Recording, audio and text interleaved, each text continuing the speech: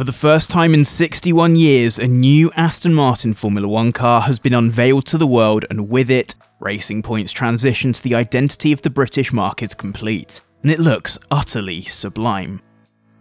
But as much as we'd love to go into a rundown of stickers and hosiery, you're here for the technical side of launch season's Spot the Difference play. And while on the face of it, the AMR21 is a carryover of the famed Mercedes facsimile, the RP20, there are some key and crucial differences. Also, not wishing to indulge in this year's Hide the Floor competition, Aston Martin has given us our clearest indicator yet of the effect of 2021's revised rules. The front end is altogether familiar, with the AMR21 retaining many of the RP20's key features in its similarity to the Mercedes nose concept.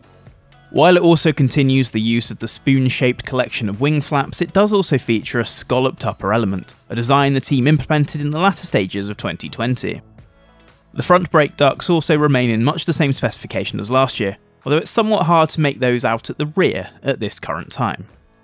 Most of the key differences lie in the packaging around the rear half of the car, and the team has ditched the more conventional sidepod inlets to fall in line with the rest of the field. Now these inlets have been raised, and the side-on crash structure has been lowered to accommodate this. Doing so gives the air entering the radiators a cleaner line of fire, improving the cooling properties and allowing the inlet to be smaller as the mass flow rate of air increases. Aston Martin's development tokens were presumably spent on the front of the survival cell and its associated crash structures to enact that change. Now below that, the Bargeboards have been given plenty of attention too. There's a few more additions, the twin boomerang arrangement remains, but the fins among the top side have been broken up a little more to help pull airflow downwards and around the lower reaches of the sidepod. The outboard element that the boomerangs clip onto has also been broken up, with two smaller vanes preceding the array of elements attached to the sidepod's crash structure. All of these have had to be modified to satisfy the new sidepod arrangement. Partway through 2020, Racing Point introduced new sidepods with a distinct ramp arrangement to send airflow downwards towards the floor. With less floor space available, the ramp has been incorporated more neatly into the top surface of the sidepods, producing a much rounder shape in line with the designs Mercedes has employed over the past couple of seasons. The front of the floor, which interacts with the bargeboard elements, has a lot more added furniture.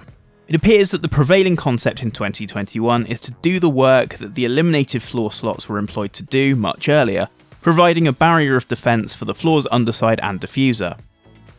The floor squares off after the curled lip around the middle of the floor's edge, perhaps to improve the expansion of the air in this area and recoup some of the losses over the off-season. There's also a trio of fins behind this to help turn the airflow outwards. But it's at the rear corner where a collection of small upright fins have sprouted.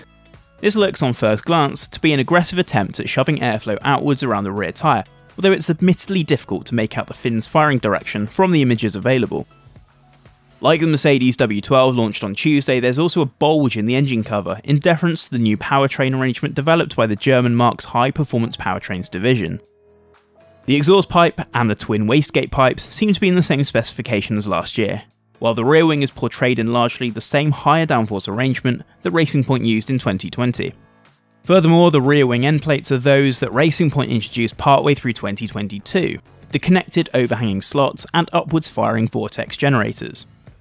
So, with the same overall concept as last season, Aston Martin may end up facing the pejorative green Mercedes label throughout 2021, but the team appears to have understood the nuances of a Mercedes-style layout and worked its own developments into it with success. The team will hope to continue that success, and with a four-time champion now on board, all eyes will be on the lean, mean, green machine over the coming season.